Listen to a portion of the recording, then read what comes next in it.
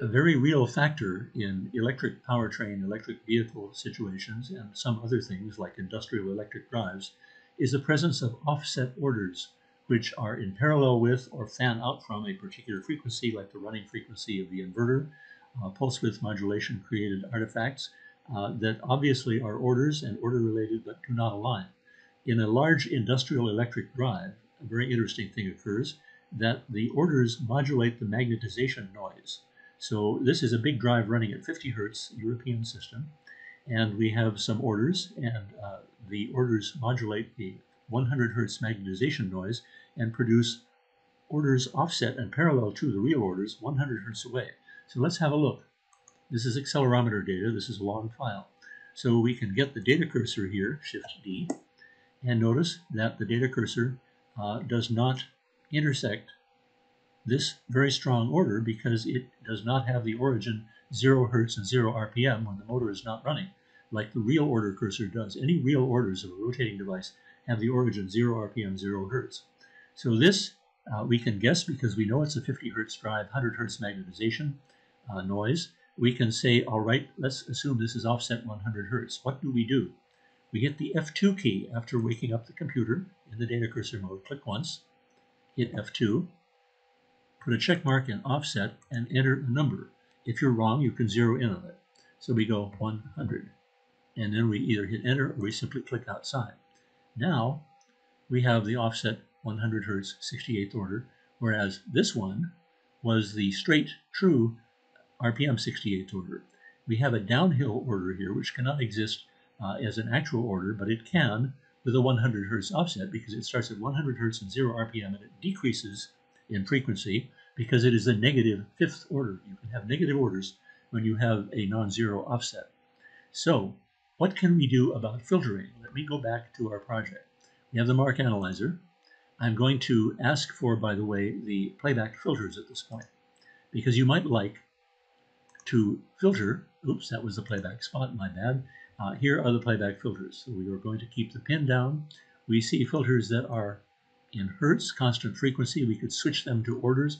For example, if I put order 60 on one of these, let's switch it to order, and then enter order number 60, 60, and hit enter. We now have no RPM axis, but we have a rectangular marker, and we find that we have the true RPM cursor for the 60th order, and again, it doesn't intersect. What can we do? In the playback filters, we have frequency, the ability to go between frequency and order, different ways of defining the bandwidth, orders, quality, critical band, etc. But we do not have the capability directly to set an offset. However, the playback filters can run an offset. How do we do it? So we're going to go over here and have already some filters that we set up in the playback, the filter pool of the ArtemiS SUITE project. Here is one which is, if we look at the properties, bring the properties out, keep the pin down, 68th order tracking so that it will follow the tachometer, offset 100 hertz. So this will track and attenuate out the 100 hertz offset 68th order.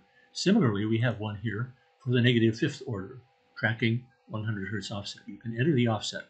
You can also enter offsets in order calculation, and you can generate synthetic order signals with offsets in ArtemiS SUITE.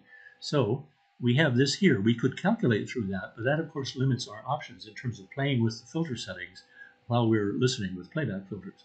So I'm going to leave the playback filters open, and I'm going to hide the properties so we have a little bit more real estate here, and go back to my mark analyzer and drag it so that we can see it and the playback filters, the calculated filters that we could calculate but aren't going to. We're using these as available filters to drag into the mark analyzer, which can run them. So we see here that I had set an order filter. I'm simply going to put that back to being a hertz filter as it was before. There are two ways you can do this. You can either copy paste. So go here and do a Control-C, and then click to tell the computer that we're in the mark analyzer, in which case we have the common field in the upper part in the playback filters tool window, which means these filters will work with anything you play, whether it's in the source pool of a project or different mark analyzers, or it has the lower field in the playback filters tool window, which is only for this mark analyzer. So I'm going to click in this lower field and Control V, paste those two filters. I can now turn them both active by holding Shift, for example, and now by doing that I have linked them so they both turn on. We see very little difference in the graph because the graph has to be calculated in order to show this effect. The filter is going to work, but we do not have an intermediate step of saving the result and showing it to you in the filter. So let's listen to this. I'm going to play, and again, use the playback cursor to drag us up in this long file to near where the fun begins, so to speak, and we can track out both of them, or only one, or the other.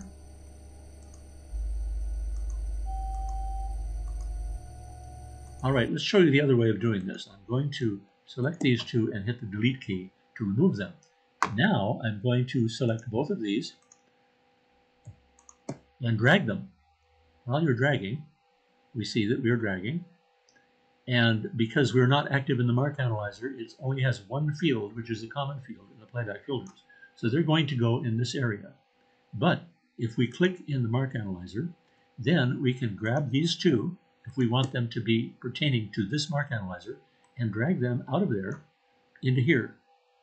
Now notice that if we get a cursor, a playback cursor, it is indeed offset 100 Hertz and lines up as it should. And this other one is offset 100 Hertz on the negative fifth order, which I need to get off of that label in order to show you that it is indeed working. So there we have the ability to get filters that have offsets in them, preset, that you store in a project in the filter pool, and then drag or copy paste into the playback filters and can use them in the normal way.